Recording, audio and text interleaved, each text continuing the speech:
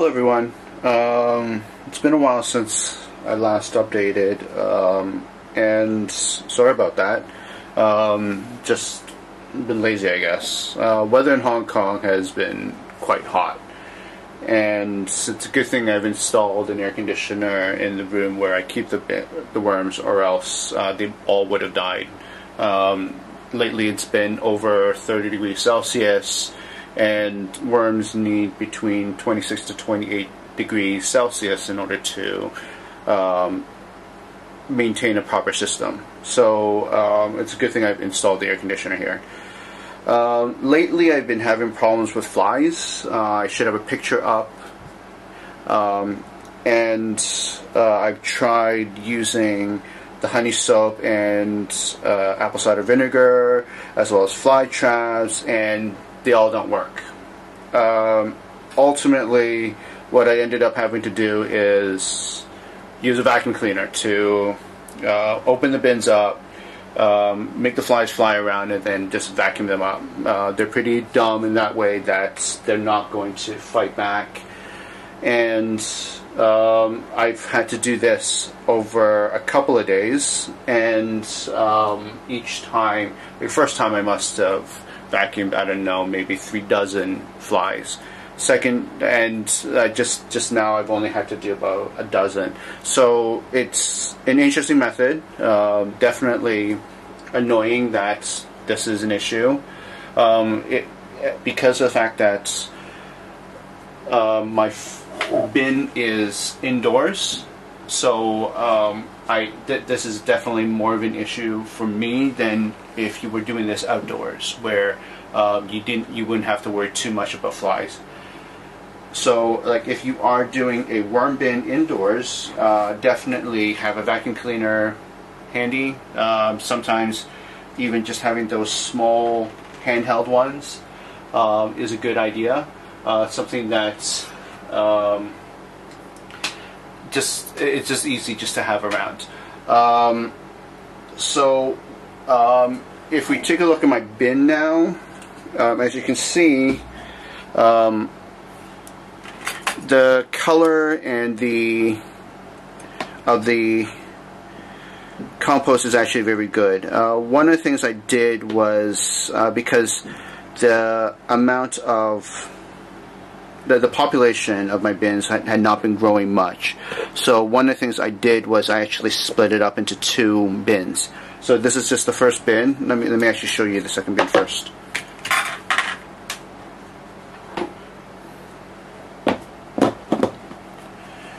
So this right here is the second bin, and they're both about the same right now. The reason why I did that is because I wanted to be able to feed them more, and also to give the worms a bit more room to move around.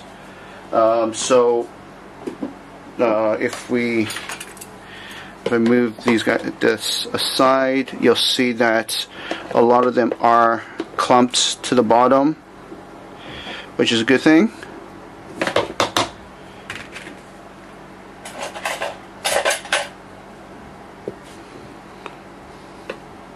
So the bins themselves is like, I'm getting a pretty good worm populations and stuff like that, so I'm not too worried about this. So for the time being, for the next bit, I'm actually going to harvest my worm castings, and then out of both bins, and then I am going to add more food. So I will talk to you in a bit. So out of my 2 bins, I was able to get about a plate full of compost. Now, because of the fact that I'm using a very, very fine mesh sieve like this, it's actually a noodle sieve. So there is, I'm sure that there's a lot more compost I could have gotten, but because I wanted to, number one, just get as pure compost as I possibly can for the time being. The interesting thing is like there's actually a lot of bug material bugs that are still active, little cocoons and stuff like that. So I will be putting all of this into this box right here, which I'll leave to the side for a bit. And then I'll probably go back in a couple of days and see what other and filter out any of the bugs that grow up. So basically, this is all the compost I've gotten. So the next step I'm going to do is feed my worms, and I will be back in a bit. Okay, I have prepared the food that I will be feeding the worms. I'm going to be actually feeding them from two different sources. What I'm going to start off with is from my regular decompost bin, and this just basically contains coffee grinds, and right now it's a lot of old Brussels sprouts. So I'm just going to lay down a layer on the bottom first.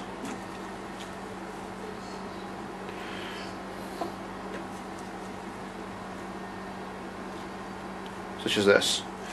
Now on top of that, what I've created is basically this is just old vegetables that we put in the freezer, and I've blended it all up and mixed it with some newspaper, so it's just basically going to go right on top like this.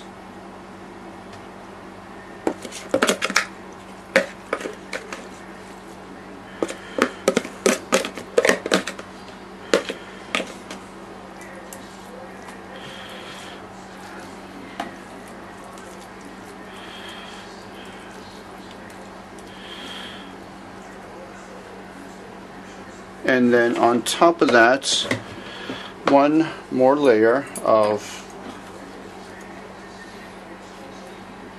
the decomp.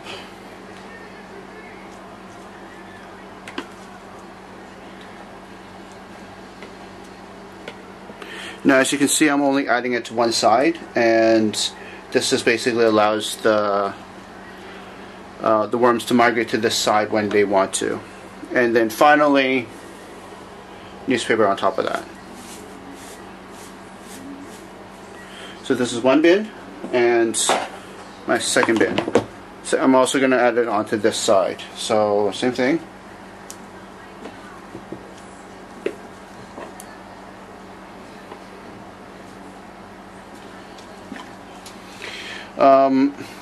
Definitely, especially during the summertime, especially in Hong Kong, if you are doing worm composting and you're trying to save your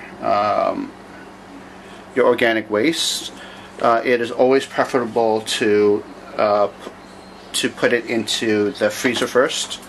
The main reason why is because of the fly issue, and the heat in Hong Kong, the heat and humidity in Hong Kong will make it makes it very easy for the flies to breed. So it's always best to put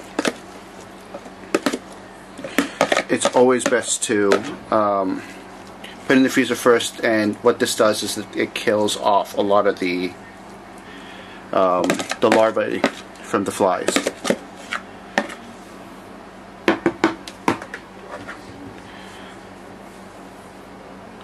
One final layer of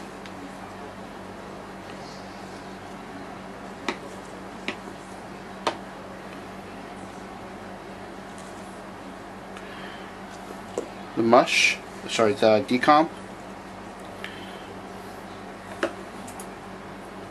and then more newspaper on top of this.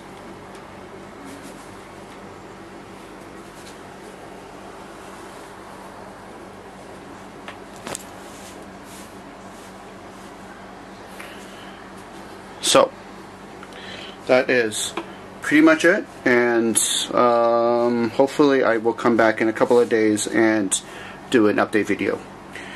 That's all for today, and I shall sign off here. See y'all.